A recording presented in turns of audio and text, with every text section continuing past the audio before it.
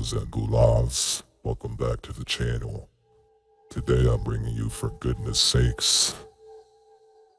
So let's do this. Yeah. There's no chance of you actually sleeping tonight. In a final attempt to guarantee a spot on the nice list, you decided to try to do some extra chores before midnight. Oh, great. This is gonna be like the last fucking game. Swear to God, if it is, I'm gonna shoot somebody. Not really. Well, the graphics kinda suck. Alright, well, oh, here we go. Do laundry, do the dishes, put away video games. Turn off all the electric candles. Take the trash to the garage, and what the fuck was that? This is laundry first. Where's the fucking laundry room at? I got a flashlight? No way you're going down there at night, pussy.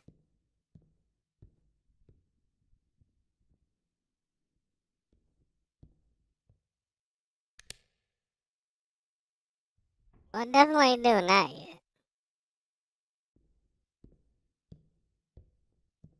I'm already scared. I ain't turning those off. You gonna do dishes or do the fucking laundry? I'm a little kid.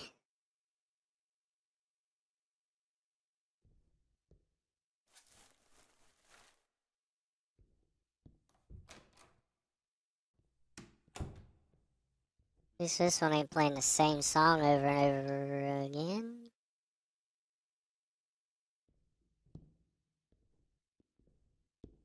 Oh yeah, just went there. I guess we're going upstairs.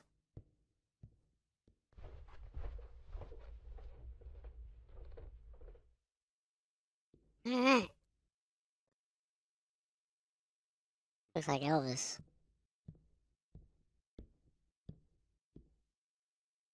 Oh, Wilkie Cat. The fuck? That hair. Righty.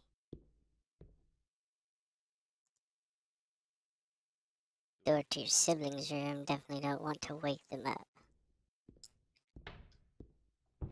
I think that noise would wake them up. It'd wake me the fuck up.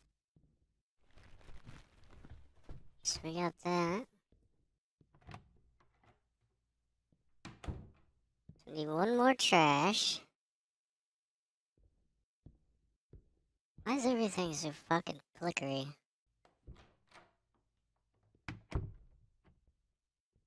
Oh, gotta pick up the games. Somehow.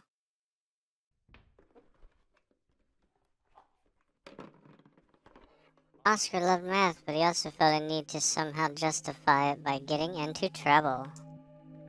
Nothing serious, but Oscar still got grounded by his strict parents quite a bit. There was the one time you noticed Patty got mad at Oscar for not helping her in her homework as promised. With her homework as promised. He was grounded at the time. No friends, no phone. Patty ultimately flunked that class. How's it his fault? Maybe Patty shouldn't be so stupid. And Oscar vanished in early December that year. Why was Oscar punished for obeying his parents? What the fuck is this? Helping Patty would have resulted in less overall suffering than sneaking out because Patty would not have flunked. That's her own goddamn fault. I'm gonna go with this one. Promise is a promise. Pick up your fucking video games, kid. What do we got here? It's December 5th. Okay, well that don't open.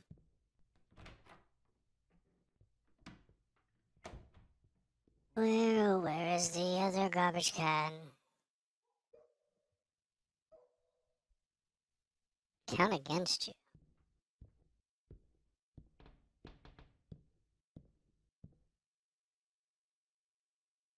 Like a stain on the carpet. Probably a shadow.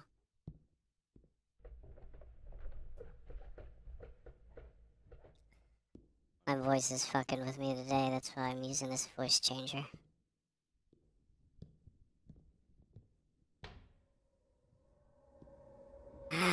That's scary, I'm so scared. Please help me. This is the kid's room? Alright, well, let's go in here. There's the other garbage can. Put all the trash. Time to head to the garage. Well, how about you do the fucking dishes first?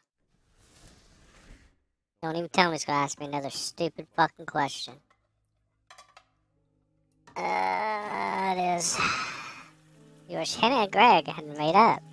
Hannah always gave Greg a lot of grief about egging that one neighbor's car. Even after Greg confided in you both about how guilty he felt and how it was affecting his sleep. It all fell apart when Isaac got blamed for it and grounded.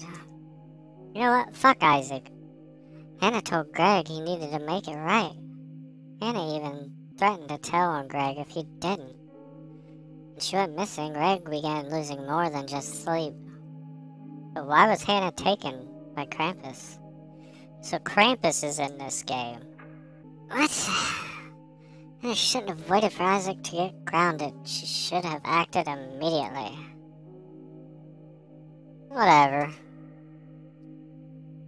Covering for crimes is sometimes more damning, it seems. So like, yeah, don't do crimes, kids. Crimes are bad. Alright. Is this the garage? It is the garage.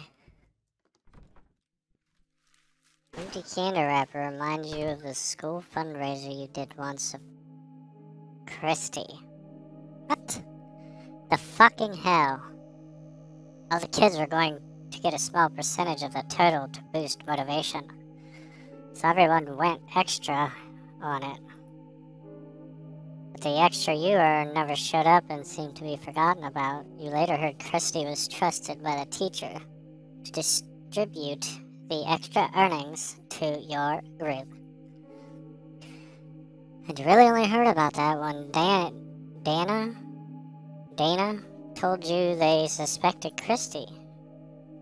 Dana even called Christy out to one of the parents. Christy became shunned, but the money was still never found. Later that year around this time, Dana went missing. You're guessing this was probably the situation that did it. Maybe Dana should have talked to Christy first, because...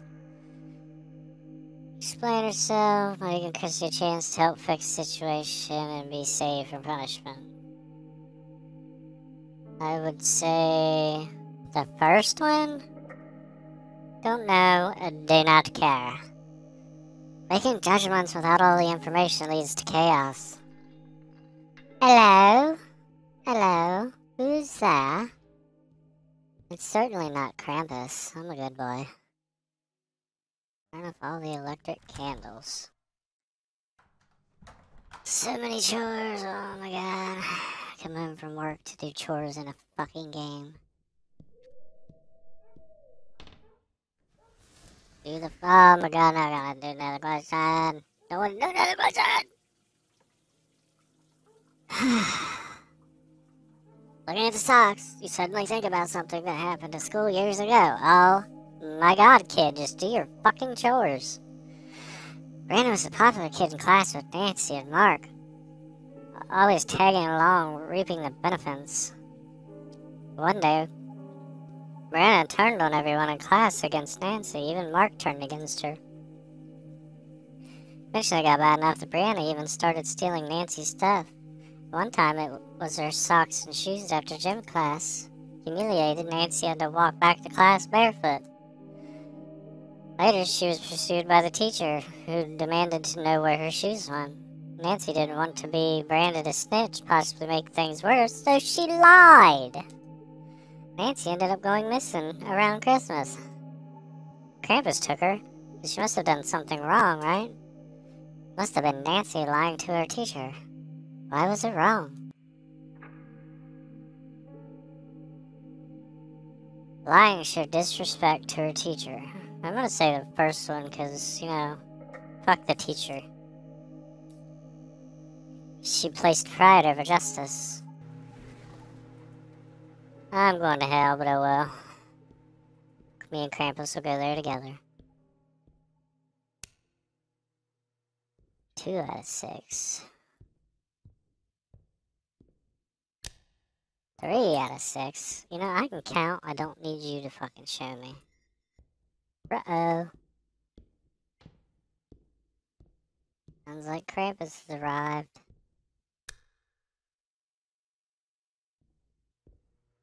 Don't remember if any was in here or not. I imagine not. Yeah.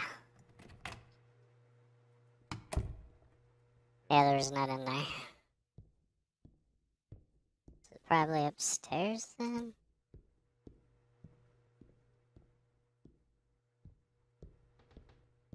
Nope, none in there either.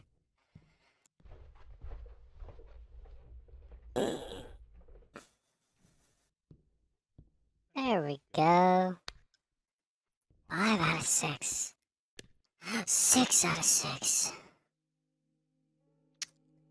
What the fuck? The Ball Force hoverboard is something you put on your Xmas list every year. They're expensive and always so hard to find, so you're not holding your breath. For the longest time, the only kid in the school that ever managed to get one was Barb, and she let everyone know it was hers. She guarded it fiercely, so when her best friend mentioned that they saw Alex running around with her hoverboard, with Barb nowhere in sight, they thought it was strange. Your best friend later ran into Barb, but didn't say anything about it. They confessed to you that they didn't think it was any of their business. Your best friend went missing last year, and for 12 months now you haven't thought about anything else. Then why did you think about all the other shit? You know, with Nancy and all that. This was the incident that put him on the naughty list.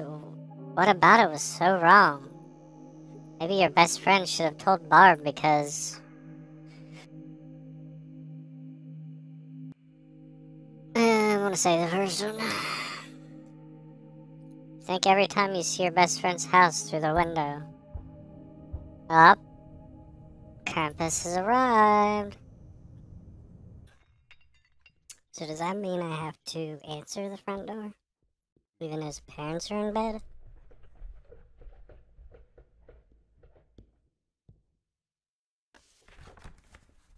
What do we have here? I cannot read it. Clean the basement. Well, I guess we're going down there anyway.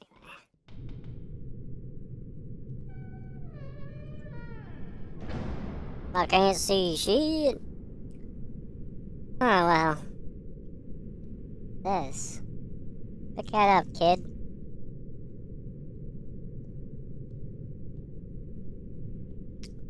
I guess we're gonna open the gift. Maybe.